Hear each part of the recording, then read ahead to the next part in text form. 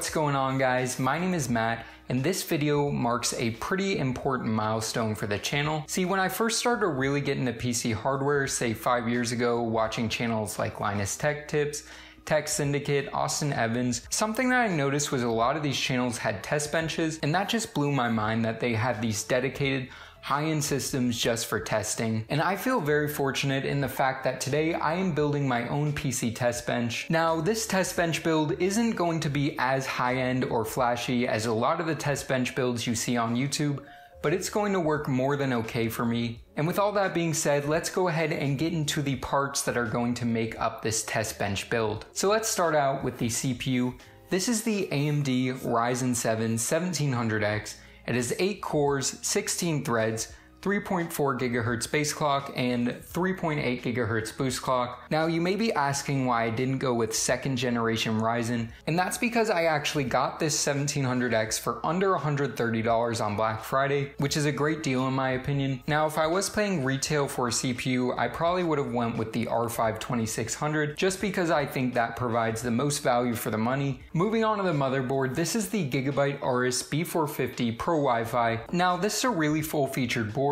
with 2 M.2 slots, built-in Wi-Fi, pretty good I/O layout, and built-in RGB. The only problem with this is the VRM setup on this really isn't very good, and I'm not going to be able to get a very high overclock out of this, and because of that, I do think I will be upgrading this motherboard in the near future, either to a better B450 board or to an X470 board. So if you have a board that you recommend, go ahead and leave it in the comment section down below, but I definitely need to upgrade this board in the near future. So moving on to the CPU cooler, this is another temporary item.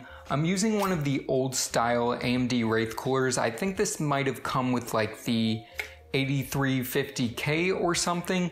This is going to be more than adequate with keeping up with the 1700X at stock speeds and should give enough cooling headroom for a 3.7 or 3.8 GHz overclock across all cores. With that being said, I do want to upgrade to a different air cooler. I'm thinking about the CryoRig H5, or I may go for a cooler from the company Sith, as they seem to have really good price to performance coolers. Alright, so moving on to the memory for this system, I'm going to be using a 16 GB kit of Trident Z DDR4 at 3200 MHz. This has a cast latency of 16, so this isn't the best RAM in the world. This also isn't the worst RAM in the world.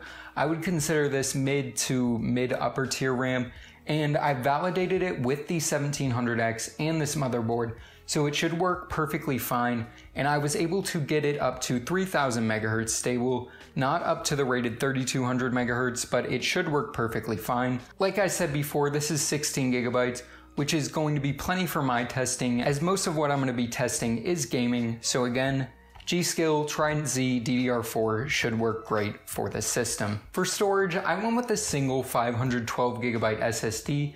This is an Intel 545S. Now, this is a really good SATA SSD, and it has plenty of room for all my benchmarking software, along with all of the games I test. If I do need more storage, I can always add it in the future in the form of a mechanical hard drive or more SSD storage. I definitely wanted to make sure that everything to start was on an SSD, just because when benchmarking, you're doing such repetitive tasks that while you may only be saving 10 or 15 seconds with loading time here and there on a normal system, when you're doing that task repetitively over and over again, it can save you a considerable amount of time. So moving on to the power supply, this is the EVGA 850 B2. This is the most overkill power supply I own. It's 850 watts with an 80 plus bronze certification.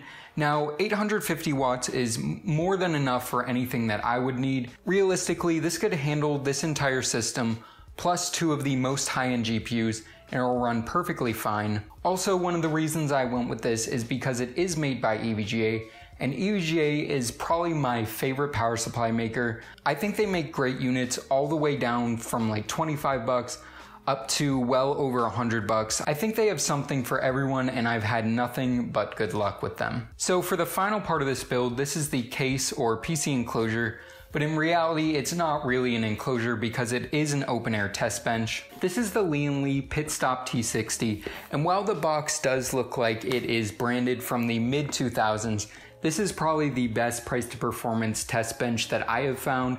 It's around $70 shipped, and while I would have went with something like the Praxis Wet Bench, this is about a third of the cost, and I think it looks really nice. It's made out of all aluminum, so it's really light, and it even has a handle to carry it around so that if I'm testing in different locations, I can easily bring it from place to place. Now, one of the only real downsides is that, as you can see, this definitely doesn't look like it could hold a full case in it, and that's because this is flat packed and there are a bunch of small parts in here that you have to put together. Now, some of you may see that as a downside, but for a nerd like myself, I actually like that kind of stuff where you have to sit down and assemble it, so it's perfectly fine with me. Also, I think this test bench looks really nice, and while that shouldn't be a big factor while picking a test bench, the fact this is going to be on video means it doesn't hurt. So now that you've seen all the parts, let's go ahead and cue the epic time lapse. Go.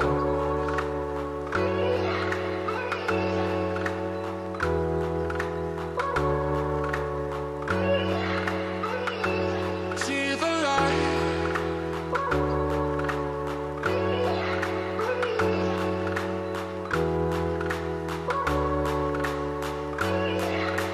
I wanna see the light.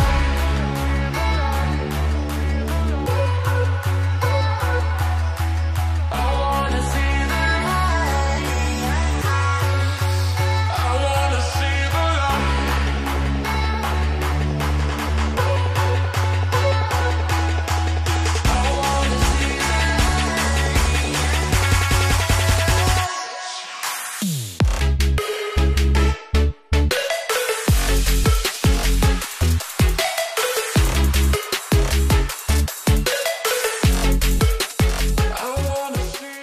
So as you guys can see, this test bench turned out pretty good.